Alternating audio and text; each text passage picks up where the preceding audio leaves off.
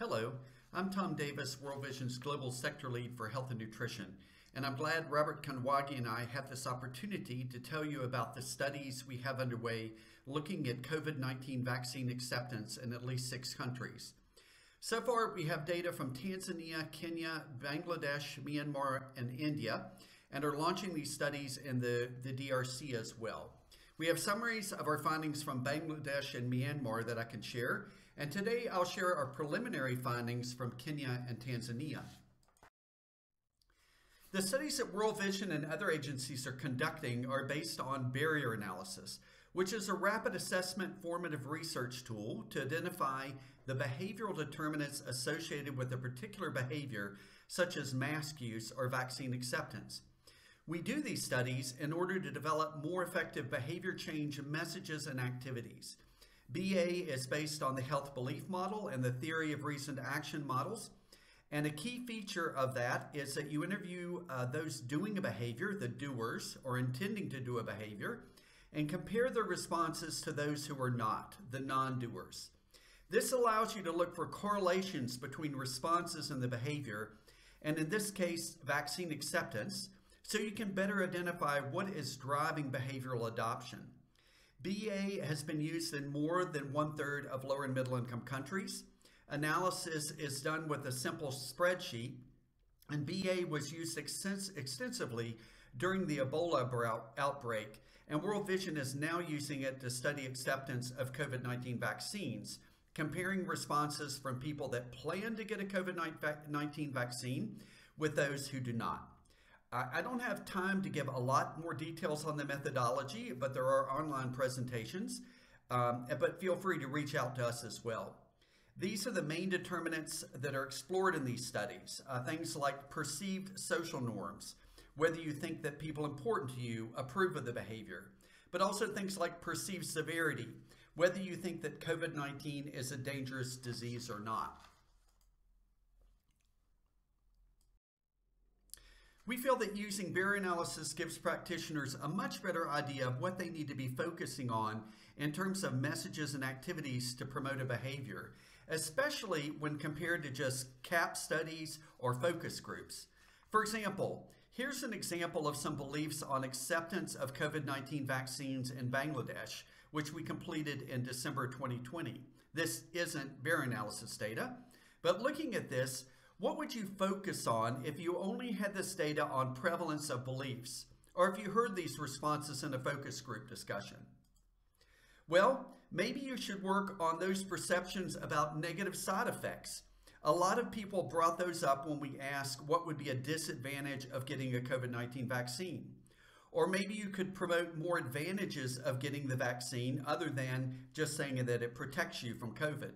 For example, talking about how children will be able to return to school once enough people are vaccinated, and that people will be able to return to a normal life. Those seem to be on a lot of people's minds, and it sounds like there's some powerful motivators there.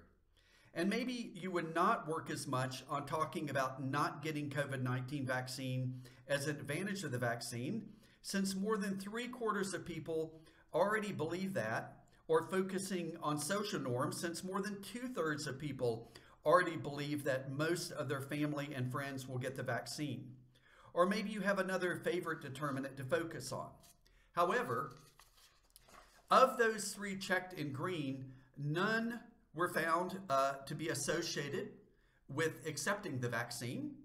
They're most likely not driving the acceptance of vaccines. And of those that we rejected with the red X, not getting COVID-19 was an important driver, and believing that most of my close family and friends will get the vaccines was also highly associated with being an acceptor, that is, an intended doer. Instead, here are the things that are most highly associated with intending to get a COVID-19 vaccine in Bangladesh. All of these are statistically significant associations. For example, social norms. Respondents who believe that most close family and friends will get the vaccine were much more likely to say that they would get a vaccine. Respondents who said that most of their community and religious leaders wanted them to get a vaccine were also much more likely to seek the vaccine, as well as those who believed most people in general will get it. Believing that not getting COVID-19 is an advantage of the vaccine was also a very important driver. Look at perceived risk. This was also important. Non-acceptors were 6.8 times more likely to say that they were not concerned at all about getting COVID-19. Perceived access was important, as one would expect. Acceptors were 4.8 times more likely to say that they expected the vaccine to be offered within 30 minutes of their home. This is why we want to use barrier analysis more for other COVID-19 behaviors, and we believe other agencies should be using this tool in addition to other tools like focus groups and key informant interviews and KPC surveys to make decisions around social and behavioral change for vaccine acceptance. Many INGOs are already using barrier analysis, and the tabulation and analysis can be done using a simple spreadsheet, which we have available. So this is an easy tool for people to use. Let's talk now about what we're finding in African countries so far using barrier analysis. This is a summary of the behavioral determinants that were most highly associated with being a COVID-19 vaccine acceptor in our Kenya barrier analysis study. That study was done in the Elgeyo Marakwet County of Kenya in Western Kenya along the Rift Valley. The most important determinants of acceptance were things like trust, perceived social norms, perceived severity of COVID-19, but there were 5 other determinants that were significant as well.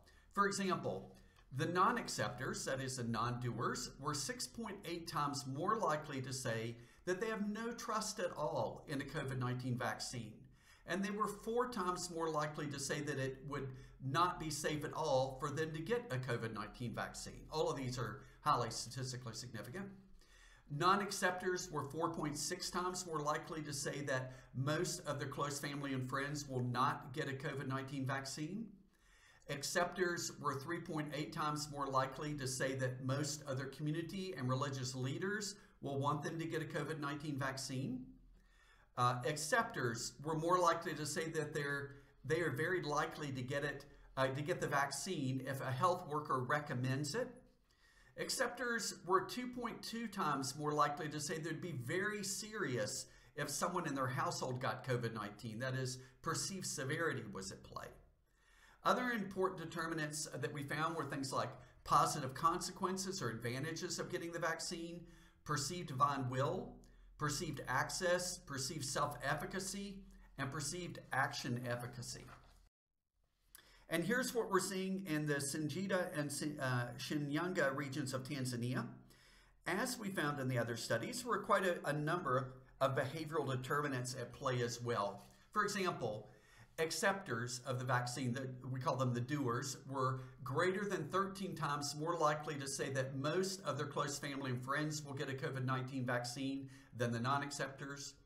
Acceptors were more than 10 times more likely to say that most of their community leaders and religious leaders want them to get a COVID-19 vaccine. Non-acceptors were more than 10 times more likely to say that having no trust in the COVID-19 vaccines makes it difficult, and 7 times more likely to say that they don't trust the COVID-19 vaccine at all. Non-acceptors were 9.9 times more likely to say that they did not know if it would be safe for them to get the vaccine. Non-acceptors were also greater than 5 times more likely to say that fear of impotency is a disadvantage of getting the COVID-19 vaccine. This is the only place that we saw that coming up in a way that was associated with with vaccine acceptance and hesitancy. And there are other important determinants like access, perceived severity of COVID-19, perceived divine will, and perceived action efficacy. Acceptors were also 1.4 times more likely to have completed college, we found. Here's what those results in Tanzania look like graphically. The green bars are the percentages of intended acceptors who gave the response, and the red bars represent the percentages of non-acceptors who gave the response. These are the same as what I presented on the previous slide, but some people prefer to see this sort of relationship graphically. So if we will have this data on 6 countries, why do we need to do more barrier analysis studies? Why not just take all of these studies and look at what's driving it? Well, The main reason is that these determinants vary by country and context. You can't assume that you'll find the same determinants where you work, so we do need more data. For example, these two lists show the top determinants in two different countries in Asia where we finished analysis. Note that there are two that are common to both: perceived social norms and access. But the others depend on the country where we did the study. And I would expect we could very well find very different results by region of a country as well. We will eventually pull these studies together into a compendium once we have all the data in, similar to what we did with the Ebola-related barrier analysis studies during that outbreak. But if you're interested in doing this sort of study in your country, please let Robert or I know, as we may be able to provide some assistance, and our TSO office in World Vision can provide the full training if you need that. You may be asking yourself, well, what do you do with this sort of data once you generate it? By knowing what determinants and specific responses are important, you can use that to develop both activities and messages to confront each barrier and leverage each enabler. Here are just a few examples of what can be done for several of them. For example, for perceived norms, you can help make this invisible behavior and other invisible behaviors like acceptance visible by getting people to put stickers on their homes or to use a lapel pin so that people can see that the majority of people plan to get the vaccinated. We need to make the majority visible to people. If perceived access is a problem, of course, you can start getting the word out about where the vaccine will be accessible. If perceived consequences or advantages of getting the vaccine are found to be important, you can do things like gathering testimonials from people who plan to get the vaccine or using essay contests. And note that I've included links which provide more information on a few of these sort of SBC activities and techniques. For perceived risk or susceptibility, you can work with the news media to disseminate more stories of people who have died or had serious cases of COVID-19, leveraging what's called the availability heuristic. And for perceived divine will, it may be helpful to work with faith leaders to help them create sermon guides or feature faith leaders who support vaccination in radio spots. So those are just a couple of ideas, but we really do hope to see more organizations using these barrier analysis studies so we can really know what is driving COVID-19 vaccines acceptance and the hesitancy. I hope this presentation will be helpful to you as you work on COVID-19 vaccine demand issues. Thank you.